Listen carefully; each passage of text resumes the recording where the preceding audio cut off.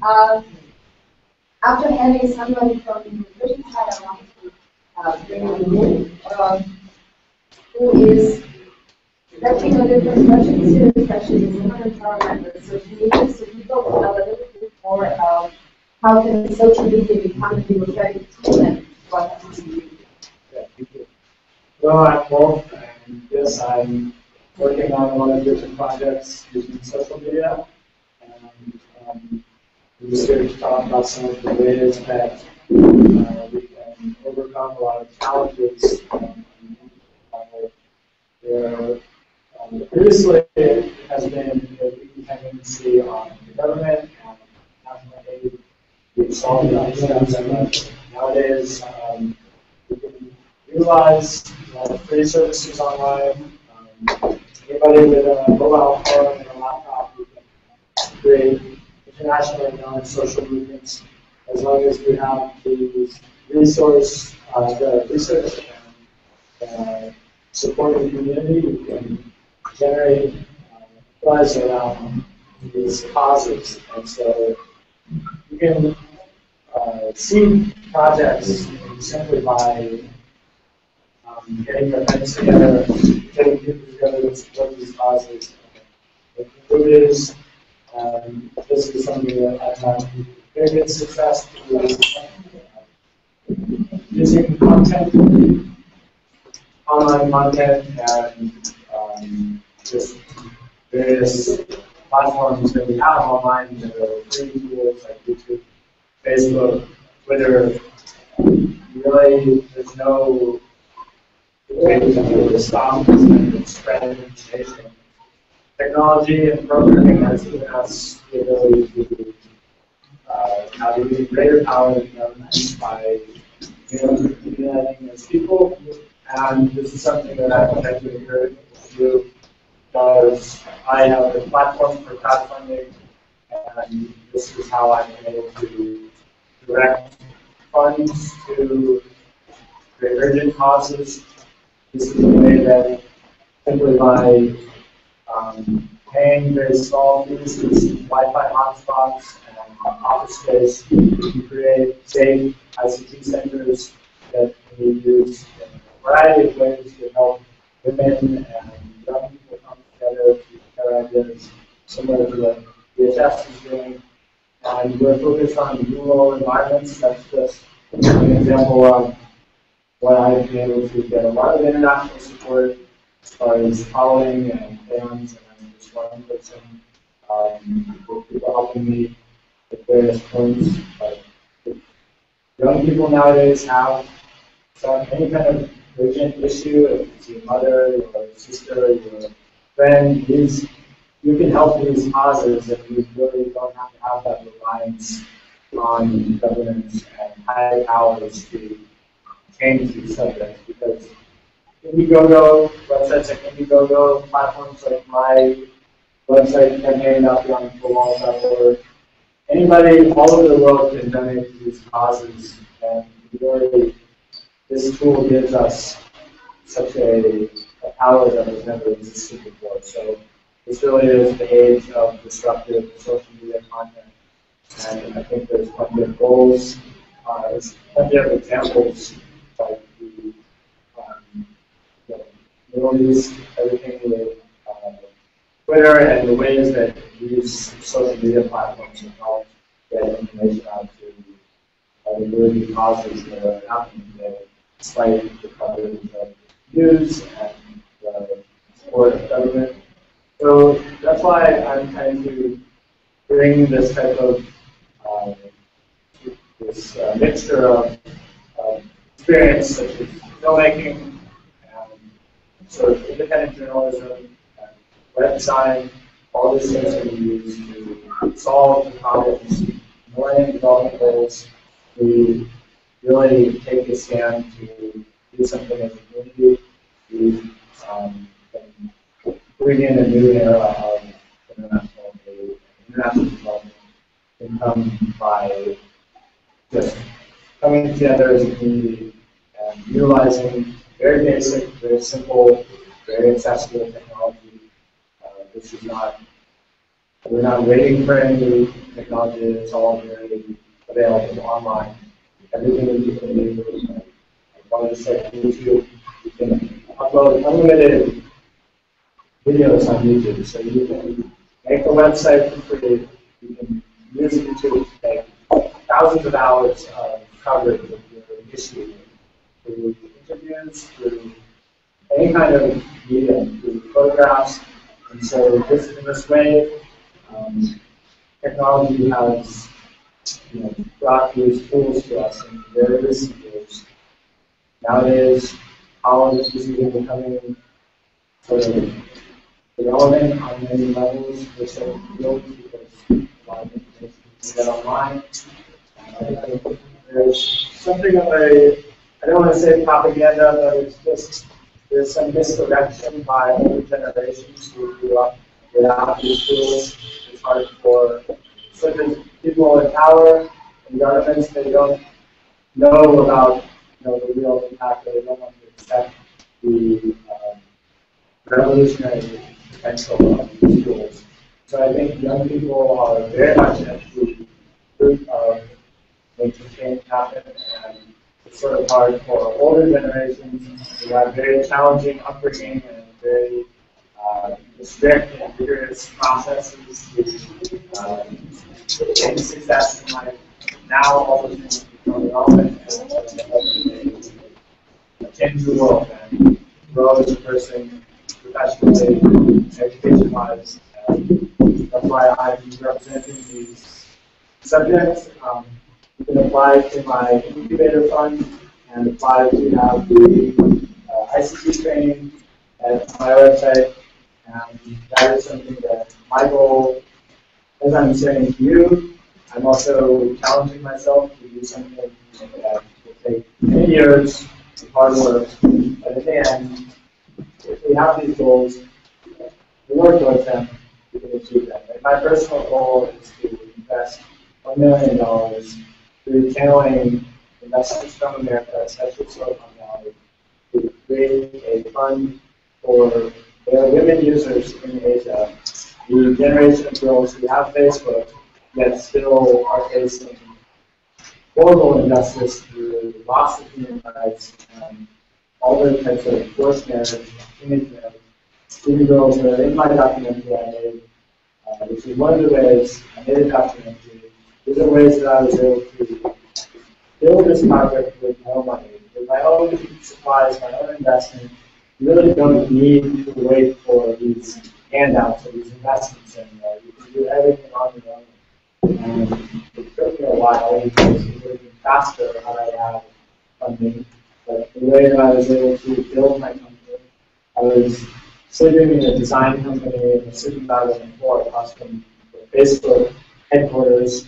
And this is how close you can get to these issues. I mean, you can be, you just have to put yourself in the location, in the mindset of success. And I think I'm finally at a point where I have these hubs, and they're coming together. We're raising money. We have support from Motorola. We have a T-shirt with American Apparel, which is raising money. I'm just saying this as an example that if you listen to your teachers in college and your parents, you'll never have the right information. You have to listen to the people that are trained in the world. You'll never be able to do as much as you can today. Research and development is really just changing every day, growing every day. So I really encourage you to connect with me if you want to share more about what your personal problems are, what you are trying to do. I'm really here involved for the youth, especially women, but the youth that is exciting to me because the ball is going through a very extreme change, the dramatic polarity between the very ancient world and the very deep potential future. So I hope we can journey down that path together, and I look forward to it. Very interesting to have to switch from the rather like governmental bodies to see this like how it should work to a very progressive approach, I would say. Very progressive approach. I just wanted to ask rather maybe she can work on a little bit ago. Like, what do you have to feel in which direction will it go? I have to convince the right direction. I don't know. So let's share with us your experience of 15 years of work in social work, probably 20 years of work with various fields. Yeah. Namaste. Very good evening, everyone.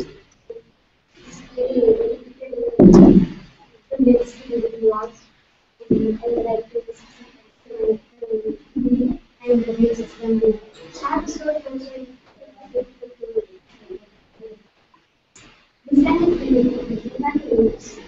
Thank you. Thank you, Miss.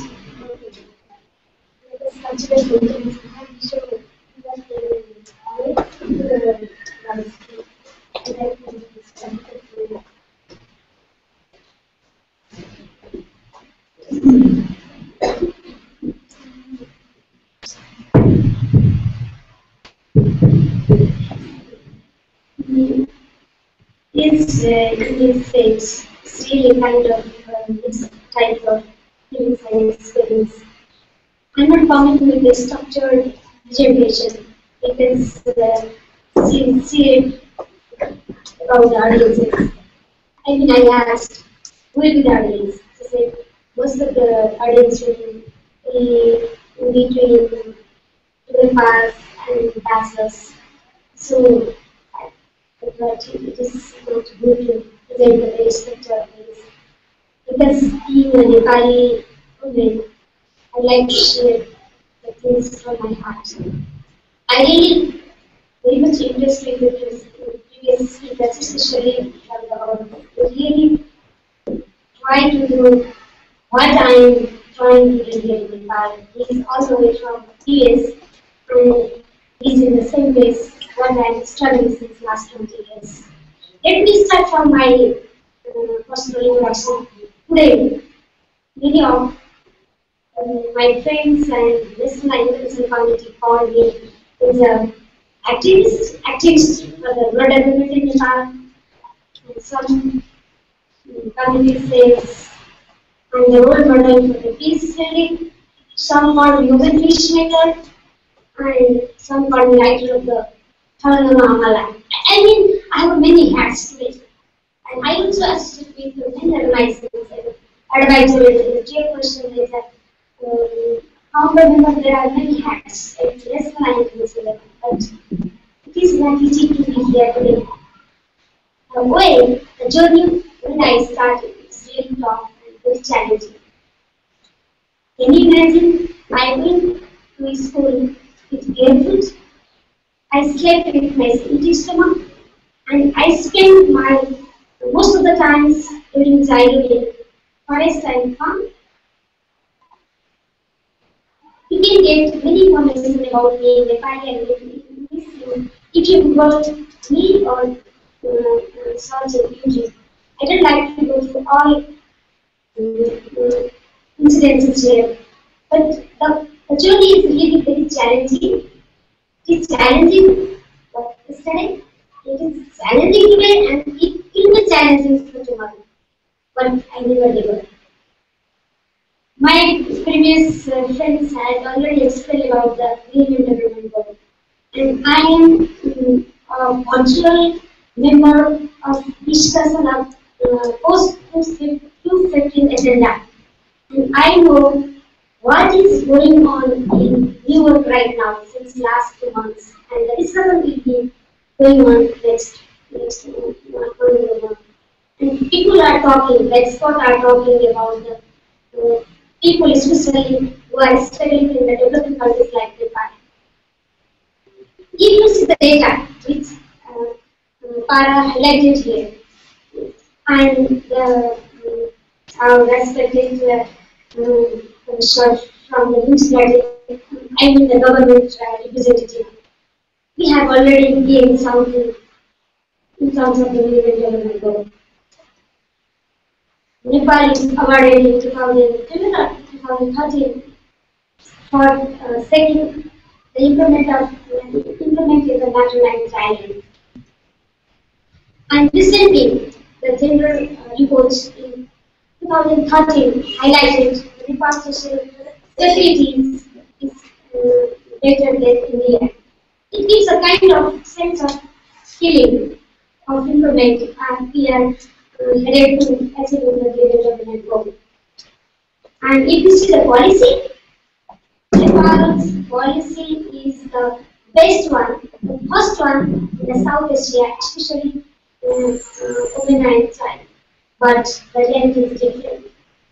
I myself do not agree with this all kind of progress because just 2 days back, I back from Jumla. Even today, Jumla's people are not getting the things which we discussed earlier. You can calculate very easily. You can imagine the situations in Manali and the Far West or other district which is lying on the southern part of Nepal. In Manali, the life expectancy of the people is only 37 years old. And if you see in Kathmandu or Bhaktapur, the average life expectancy is 81 years. And if you see the national figure, the life expectancy of the people is 65 years. So you can calculate, you can imagine, you can think about the situation of Nepal. Kathmandu Valley is not our country. It is not reflecting the entire country. Why Nepal is often telling in the voice code, while calculating the Human Development Index, while calculating Gender Empowerment Index, while calculating Poverty Index, because many people, many women, many girls are suffering from starvation, they are deprived from education, and many other things in our areas. Unless we do not address these issues, we will not move on. In Jumla, I really always struggle. How can we overcome this type of issues? This is called the one village, the Sanigaon, maybe you can Google it. It is 13 hours far from the headquarters of Jumla. Even today there is no easy access of the transport. There is a track. There is a track for the Jumla, some part of Mugu and Kalikot. Kalikot is on the way to Jumla. But even today, Golba and Jumla is not connected by the motor and the roads. And the flight is so irregular, so expensive, and the life of the people are really miserable. Let me share the one example from the Sanigaon, which is 13 hours far from the headquarters. So women are dying, but not having the maternal health service. There is a hospital, I mean health post. There is a post for the ANMs. In policy, there is the medicine, 43 types of medicine provided free by the government, but the people are not getting anything. And the children, they enroll in this school for the sake of increasing the number of the enrollment. Because the government has a very good policy, the enrollment campaign, you may heard about it. They enroll in this school, they enroll for the sake of getting the scholarship which is provided by the government, the snacks which is provided by the university organizations, but they are not getting the quality education. I have a video, I have a photo, 7th grade boy or girls unable to write their name in Nepali. So you can imagine very easily the situation of the quality of education in that area. And we are talking about the youth, aren't they youth? They are the future of our country. These are very simple and simple examples. I have many stories. You can visit my personal blog and organize some blog website about that kind of things. So let us a little bit back and discuss about equality with our respected shark highlighted in Nepal. Recently, if you see the policy, the Nepal government really did something regards to youth. We have youth ministry now, but it is adjoining with the sports ministry. Sometimes it really undermined because the sports is a kind of popular or everyone like about this sports when parts are that everyone love to watch the television, but it's something done by the any youth, no one going to watch. So, even the ministry is ignored about the activities and needs of the youth compared to the sports. However, we have the separate ministry nowadays. Likewise, recently the government formulated the policy regarding the youth, though there is a controversy between the age factors. Some WHO defined up to the 24 years, 15 24 years. Some organizations define 11 to 19, and Nepal government also is struggling to define the youth. Now we are considering up to the 14. So, though there is a kind of some policies in place, like recently the government formulated the youth employment policy, and it is for the relaxation in internet. So somehow we are in the track in terms of the youth development. But we have a very sad story is highlighted. He said 1,500 youth are going through the international airport, but the number is more than that. Because the very people use the India through the illegal process. So there are many people, many youth are going in Africa and Gulf countries and some in the Asian countries. However, they are not getting the decent work and salary. If you go to the airport or the Pashupati, every day 7 dead bodies are coming, and most of them they don't have identity. Just last week, I saw one news in the newspaper. According to the passport, the lady has already expired in the Gulf country, and the embassy communicated to Nepal, but she's alive here. So it shows that there are many illegal things is going on, and people, especially youth, are working in very difficult labor and work. And currently, the people and economists are even saying, and the government claiming that they are doing very good in terms of the future remittance. But if you see the remittance, most of the remittance is for the household. I mean, as is highlighted,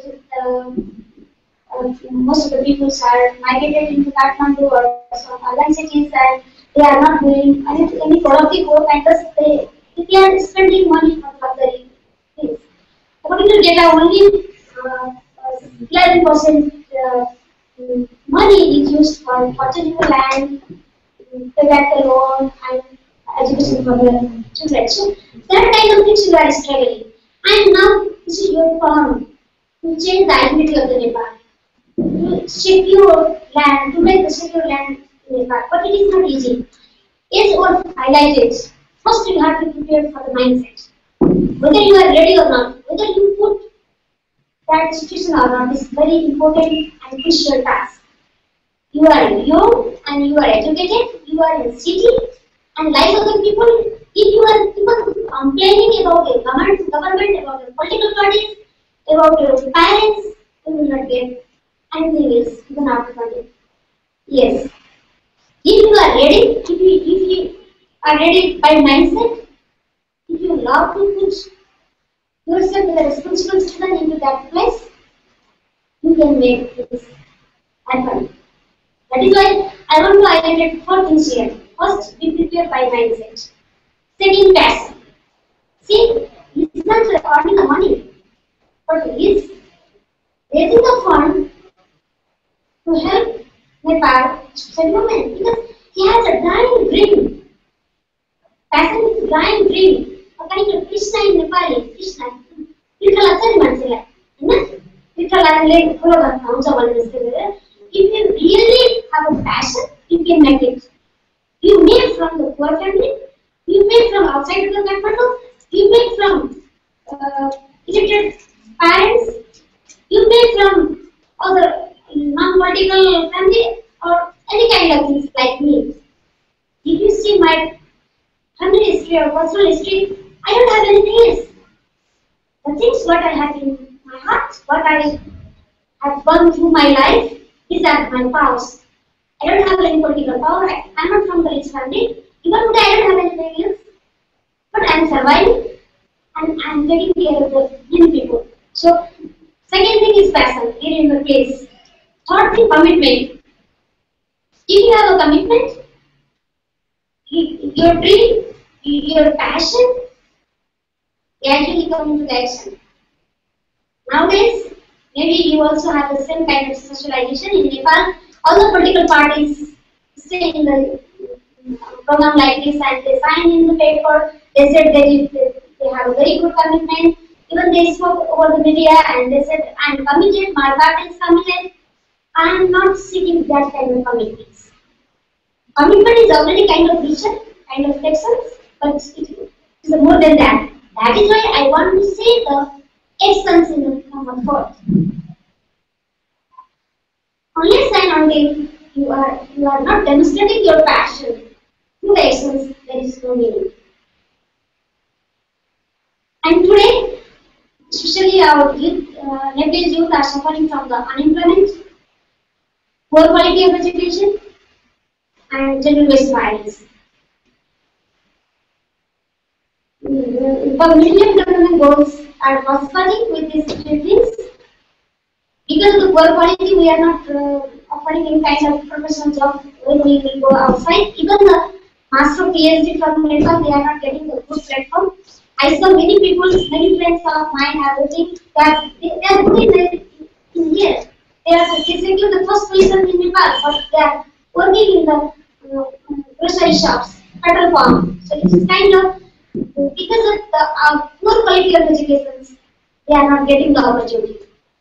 And today, you have already heard about the story from Jilla regarding the education. So, the poor education is the one challenge. Second challenge is the unemployment. If you see the statistics, 42% people composed, youth composed of 42% out of total population. If you calculate after 40 years of the life, but 29% people are still, youth are still unemployed and underemployed. But the government is trying to create the employment opportunities. But I would like to request you guys, if you have a grand dream, if you have a passion, if you have a mindset, if you have commitment, you can come with the actions. You can get the employment here. In Kathmandu, there is no scarcity for the employment. Usually, what I saw from the youth, they are people coming. I want to do work. I want to do internship in your office. But when they come, and after 2 days, they start to complain. They start to ask many things. They have not come with the heart. That kind of mindset. So, if you have a real passion, you can create the job. If you can find that. Even the BHS will be one opportunity. You can come and do the internship. My advice and economics Nepal. You can go and teach the English education, mathematics in Jumla, or other parts of the country. I can coordinate to you. But I saw that kind of facilities here. So please prepare for that. And third thing is gender-based violence. Usually, the gender-based violence is considered a kind of forum for women only, girls only. And so I had already highlighted about the early marriage, child body, that kind of things. And even today in Jumla, usually the women get married about 13 years old. And after 13 they have a first baby. See? And they are uneducated, they don't have any property right, they don't have any employment opportunity. They don't have any kind of things, and they just born for the sake of getting a marriage, having a baby, and dying. That kind of situation is similar to And usually the youth, while talking about feminist violence, usually the youth, particularly the men, boys, are pretending that this is only the issue for women. And now the anti-rape campaign, anti-rape protest is going on in Motherland. And I don't see the faces from men and boys. They consider that it is only for the women.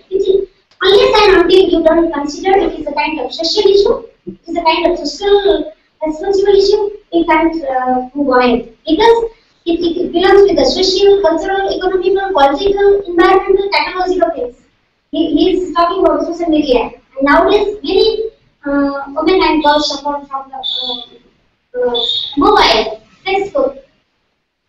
It is very good things, but because of lack of knowledge and skills and the misuse of the technology, women and girls are getting several types of violence. So, unless and until you are not ready to take that kind of responsibility, unless and until you are not stand for that kind of violences, and what is the meaning of talking the human rights and women development? She is from Vienna, and it is already more than 20 years, 21st years of signing the human rights declaration. And see how much she empowered, how much she skillful. So we have to think very critically. Maybe I talk too much. I have many stories. You can buy the book Khalangama Hamala, which is available in online and even available in the major bookshops in Kathmandu, maybe in Bhaktapur. Or you can ask me to the email or Facebook. I will be available to respond to your questions, and I like to start my presentation. Not presentation, it's a kind of sharing an experience right now. Thank you. Thank you very much, Sarah. You have so much stories. I just become a frequent guest in that here.